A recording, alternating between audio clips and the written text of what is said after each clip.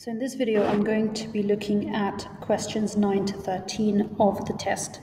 Harry invests £5,000 for 3 years and he gets simple interest of 4% per year. Work out the total interest. So for simple interest, you're not using an increase multiplier. You are simply using 0.04, 4% of 5,000. That's the interest, and he gets that every year, always 4% of 5,000. So it's 5,000 times 0.04 times 3, because he gets it 3 times. 5,000 times 0.04 times 3, and we get £600. That is the interest, £600. If they had said work out the total value of the investment, you would have added 600 to 5,000. Question 10. A school has 840 pupils and 40 teachers. Find the ratio of the number of pupils, so number of pupils, to the number of teachers. So pupils first, teachers second. 840 pupils, 40 teachers. And it says give your ratio in the form n to 1. That means 1 is here and n is the number I'm trying to find. To go from 40 to 1, I divide by 40, which means I do exactly the same on the other side. So 840 divided by 40 is 21. So it's 21 pupils to every one teacher. In year 11 at the school, the ratio of the number of pupils who study chemistry to the number who study physics is 3 to 2. So in order, chemistry first, then physics. Chemistry, physics, 3 to 2. 105 pupils in year 11 study chemistry. Work out the number of pupils in year 11 who study physics. So 105 study chemistry, so I put it in the chemistry column. And I try to find out what do I need to multiply by 3 to give me 105. If you're not sure, you would do 105 divided by 3. So that's times 35, which means if I want to find how many study physics, I would multiply by 35. 2 times 35 is 70. So 70 pupils study physics. For the 105 pupils who study chemistry, the ratio of the number of boys to the number of girls, so boys to girls, is 4 to 3. Work out the number of girls in year 11. So 105, this is not one of them, it's not boys, it's not girls, it's all of them. So really I need to divide 105 by that ratio, and the first thing I do is add 4 boys to every 3 girls. That means 7 people altogether. So 105 divided by 7, and that gives me 15.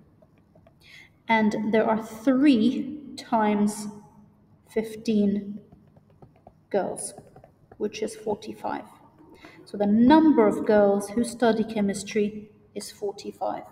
So you first add the ratios, divide 105 by that total, and then because you're only finding girls, you would do 3 times 15. And question 11, a boat has been bought for 160,000 Hong Kong dollars. The value of the boat depreciates, that means decreases, loses value, by 4%. So I need a multiplier for the decrease of 4%, which is 100%, minus 4%, which is 96%, which is 0.96. So to find the value of the boat at the end of 3 years, you would multiply 160,000 by 0.96.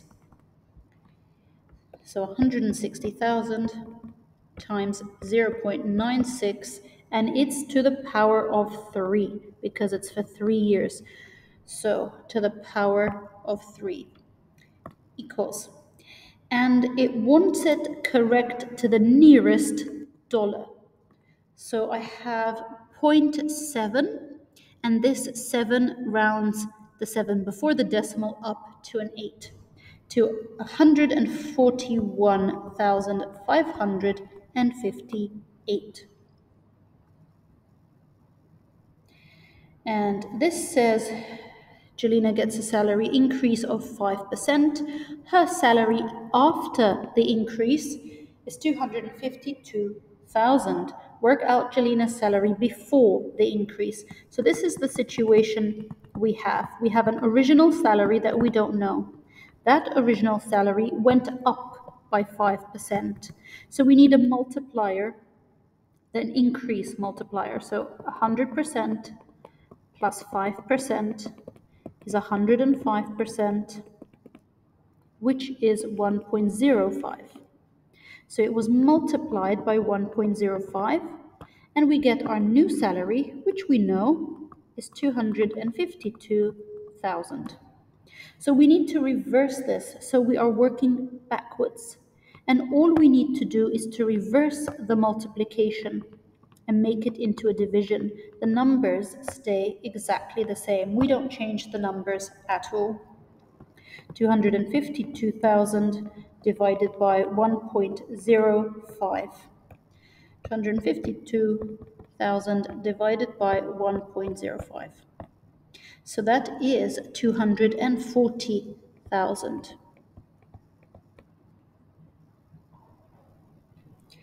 Okay, Sarah makes and sells mugs. One day she makes 150 mugs. Her total cost for making these mugs is 1,140. 2/5 are small mugs, so that's 2/5 of 150, which is 2/5 times 150, is small mugs. 32%, 0.32 of 150 is medium, and the rest is large. So 2/5 times 150 is 60 mugs are small. 0.32 times 150, 48 mugs.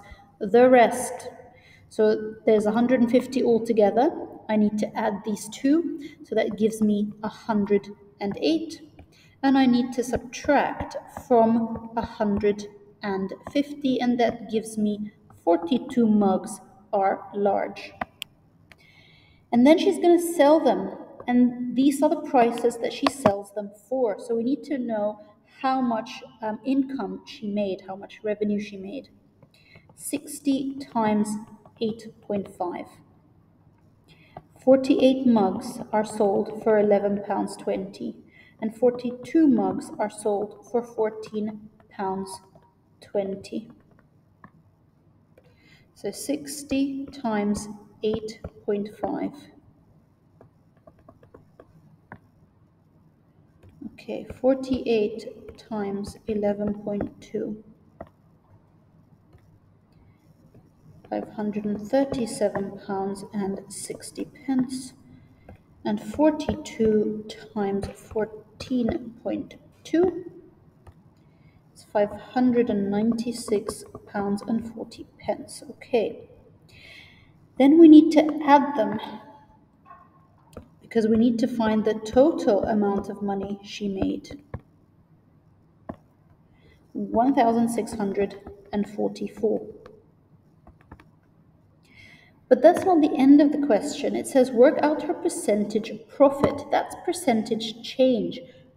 So, first thing you need to do is find the difference between the money she made and the cost of making the mugs. So we find the difference, the change.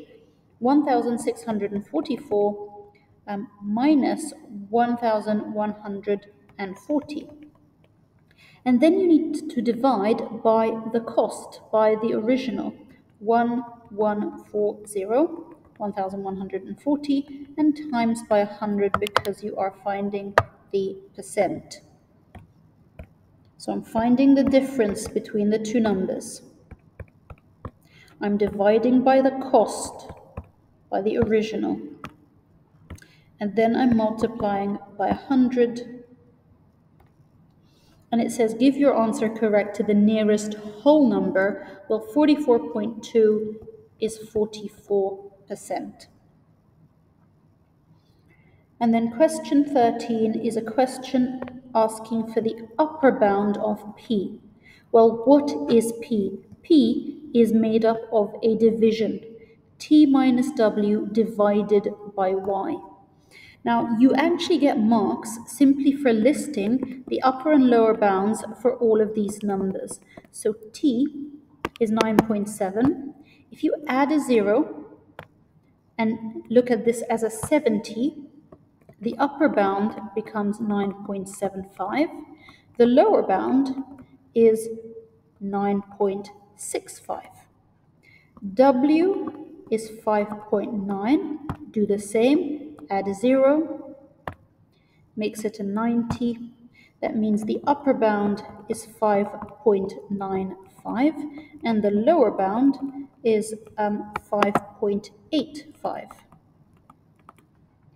And Y is 3. That's to one significant figure to the nearest whole number. So whole number means the upper bound is going to be 3.5 and the lower bound is going to be 2.5. You get marks just for listing these. Okay, well, you get 1 mark for listing this. And then you are going to look at the division. How do I find the upper bound of a division? Well, you would do upper bound divided by lower bound. So what's the upper bound of? The upper bound is the upper bound of a subtraction. The lower bound is only one thing, so it's the lower bound of Y. I then need to give some attention to the subtraction. How do I find the upper bound of a subtraction? Well, to do that, I need the upper bound of the first number, which is T, take away the lower bound of the second number, which is W. And all of that is divided by the lower bound of Y. But I have all of these numbers. Do upper bound divided by lower bound. So what's the upper bound of? The upper bound is the upper bound of a subtraction. The lower bound is only one thing, so it's the lower bound of Y. I then need to give some attention to the subtraction. How do I find the upper bound of a subtraction? Well, to do that, I need the upper bound of the first number, which is T, take away the lower bound of the second number, which is W. And all of that is divided by the lower bound of Y. But I have all of these numbers, so I can just substitute in.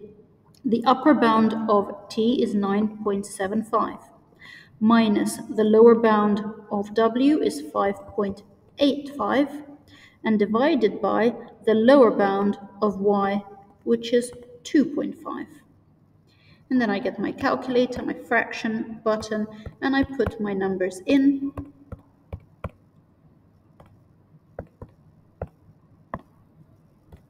And it's 1.56. They haven't asked you to round. It's only 2 decimal places. Don't round. 1.56. And that brings us to the end of the test.